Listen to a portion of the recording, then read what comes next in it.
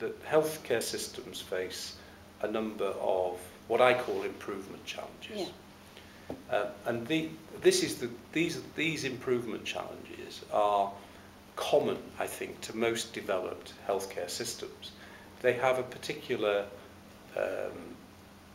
dimensions to them in different jurisdictions and at different times. But the four challenges are how to improve population and personal health, how to improve quality of care and services, how to improve the efficiency and productivity of services, and finally, how to improve the integration of services. And I see the same things here in New Zealand around, similar things in New Zealand around that improvement agenda as I did in Scotland.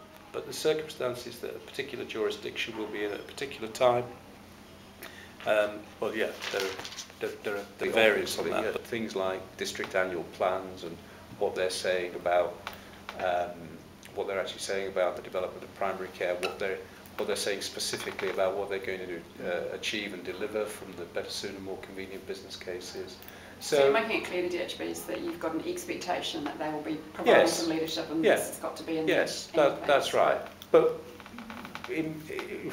what we're trying to do is work with them. Yeah, sure. You know, it's not some kind of great command from on high. It's saying, look, you know, this is really important stuff, and we want to help you achieve results in this area. How have you found moving from the NHS, where the workforce was being cut back, to a real focus on retention in the workforce in New Zealand? Well, one has to be careful about comparing one place with another place. My intention coming here is to be judged on what I achieve for the people of New Zealand. That's what I'm here for. When I was in Scotland, I obviously wanted to be judged on what I was to achieve in that specific setting.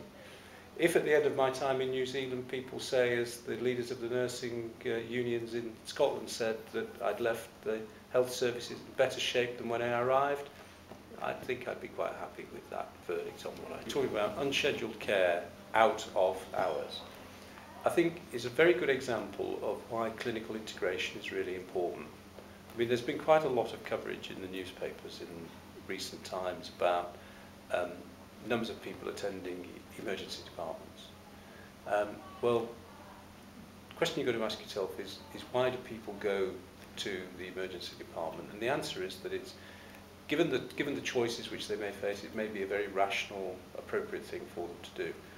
The question that we need to think about is what more we can do to enable people to make choices so that they end up receiving care in the place appropriate to their needs. And what I'm thinking about here are things like Healthline or equivalents in different places, the ambulance service, and there's been quite a lot of stuff, as far as I can see, on quite a lot of work on sort of trying to join those two things together so that they can operate and between each other according to the needs of people. Similarly, I think the other components of the kind of unscheduled care system, there's a case for looking at whether we can achieve greater integration between those services, exchange of information about people who are presenting, so that people do go to places which are best placed to meet their particular needs at a particular time. We need DHBs to, because they sit in the centre of a lot of this, DHBs to think through how they want to structure and organise their unscheduled care services. And in the light of that, clearly there's a role for informing people about when it's appropriate to contact this service or when it's appropriate to contact some other service. So I think that's really what I'm trying to convey. I ought to say that, you know, I came here in January the 5th, and then we had the earthquake in February. That was something which gave me an insight to some of the strengths in the New Zealand healthcare system.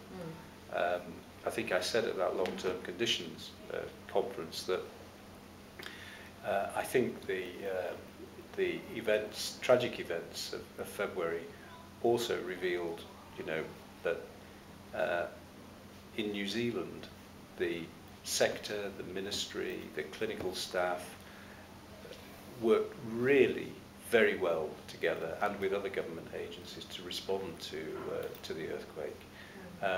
And I thought it was really very impressive, and I've never sought every opportunity to congratulate people who were involved in that. And of course, the recent events, again, back in the kind of similar sorts of things, and we activated all our arrangements again, and